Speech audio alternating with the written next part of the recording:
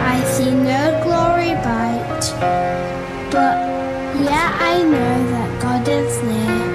In the darkness as in light, He watches ever by my side and hears my whispered prayer. The Father for His little child, both night and day doth care. I lie here staring into nothing. I feel the creature of the night. The nights are getting darker. He's come to steal the light. Tell us a little bit about yourself, where the band's name came from. We named it after an asylum which is based near us in Preston back probably 1950s or 1960s?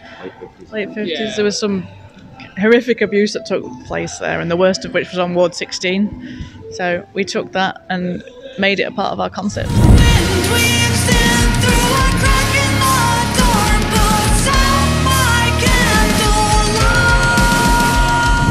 Tell us a little bit about the band's history. I think we actually started in 2013, yeah.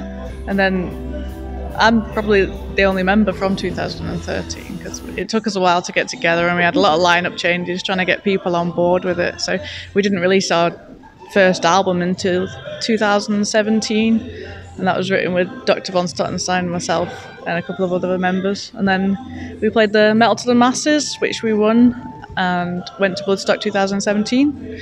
From there, you might want to take over at this point. My memory's gone. So, yeah, 2017, and then a couple of band members couldn't put the right amount of commitment in for us to keep pushing on. So they left. We got Wolfie joined, a couple of other people joined. And then it's all blown up from there. So we went on tour around Doyle from Misfits around the UK. And then COVID happened. We released an album during COVID, and we were quite lucky with it. But yeah, so we've waited 2 years since we released the album to actually be able to tour it live. And then we came back, supported Cradle of Filth, played Bloodstock on the Sophie stage this time, and it's just been getting bigger and bigger. We've upped the stage show now. We've got 2 actors on board. With jazz hands. Our 15th drummer, Bam Bam. 15th drummer, number 15. It's not very, that many, but very Spinal Tap. They keep exploding. It's a whole thing. Do they? I mean, they live long and happy lives. I mean.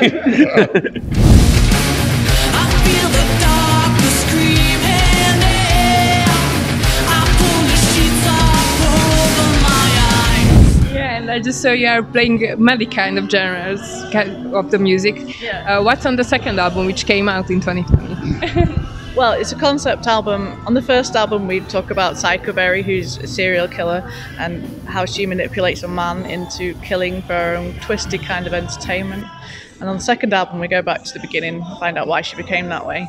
So the music's all tied to the concept. So we don't we don't say we're going to do this genre or this genre. It's whatever the story is, the music has to fit. And in that one, it's all about her metamorphosizing from innocence to this killer. So we've got quite a few different genres within it. I wouldn't even know how to. Yeah, and from that concept, it's a lot chirpier than it sounds. That sounds like this really sort of down, but the music's not just doom and gloom. There's a lot of enjoyment, a lot of bounce. There's a lot of juxtaposition with the music. So the first album, it was different because when we wrote it, we wrote the music separately to when we put the lyrics in. So the mood of it didn't necessarily match what the context was. With the new album, we were able to match the music a little bit better, and some of the songs sound a little bit happier. The music sounds happy, but the actual content and the words are quite sad. So we like to twist it a little bit, so it's you can't really. What's the word? You don't know what to expect, or hopefully we don't know what to expect. The happiest, saddest album you have ever heard. There's like a nice sort of like multi-layered thing where it's the first time you hear the songs, you think, oh, this is chirpy, this is bouncy, and you go into lyrics and go, hang on, there's something else going on here. So it's that if somebody just hears in passing, you go, oh, that was quite enjoyable. As soon as you start digging deeper into it, you find there's a sort of a much darker, sort of more twisted story going on. In this second album, you really get behind, like you understand why she's that way, so you get behind her being a killer, and you Almost justify it. Yeah. You're like, go on, girl, kill him. Yas, Queen, we support this. We stand. It's like, oh, that's all right then, moment. that makes it perfectly acceptable. It's fine. We get it now. They drag me down into the bed. I'm screaming for my life. So you are the main character. Can we know about the other characters too? Who they are? Oh, this is going to be interesting because we still haven't established quite what Rico is. I'm Rico Romero. Cover quite a lot of avenues here. It's probably some sort of figment of Psychoberrie's brain, probably somewhere. There's all sorts going on with what Rico's up to. I'm all over the place. I wear a lot of hats. I think that's the best way of covering it. And I'm Mother. I am the reason why Psychoberrie is the way she is. And the reason why we're the way we are as well. Yes. She's the abusive alcoholic. I am the abusive alcoholic. And the character you play is... I'm Bam Bam Bedlam, and I'm the drummer in the band. And yeah, they say I have a very crazy backstory, which I'm sure will be revealed at some point soon. And a very crazy front story too, so watch this space. Front story.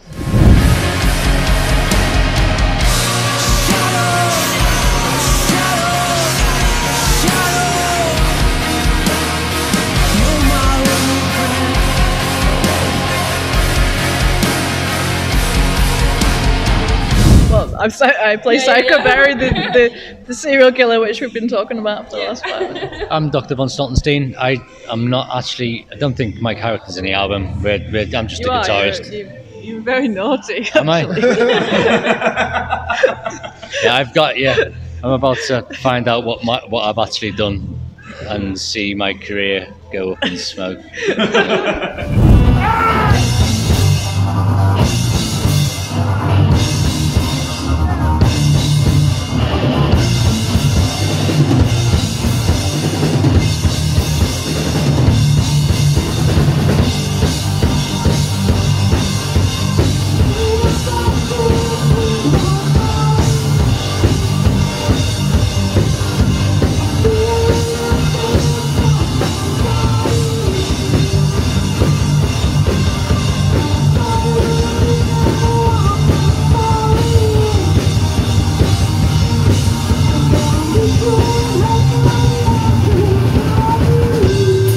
I'm Wolfie Huntsman, I'm the bass player, I'm just a general gentleman psycho.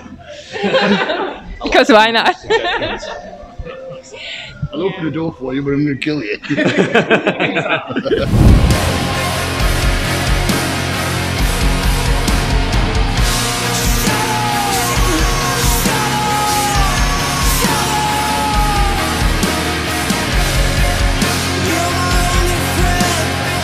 The last album was in 2020.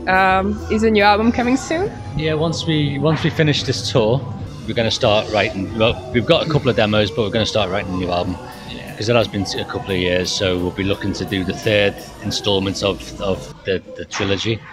So hopefully by this time next year, we'll be thinking about going to the studio to really, and then hopefully late next year, we'll be releasing the third part of the trilogy. Hopefully, if we can afford it.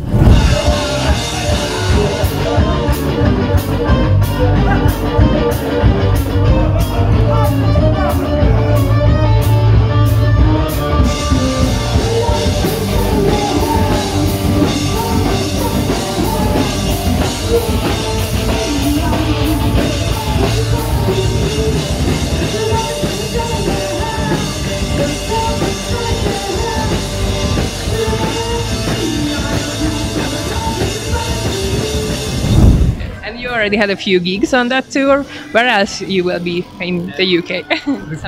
We played Wigan, Sheffield, Manchester, Nottingham, Coventry, and then we played last night. We played Norwich, and then we play, obviously here tonight. Then tomorrow we go to Bristol. Then we are at Cardiff, and then Glasgow, Edinburgh, and then Newcastle. And then that's it really. And then our home gig at Halloween, Preston. And then that'll be it really. We've got a couple of festival slots here and there, but they're festival shots rather than anything about the album.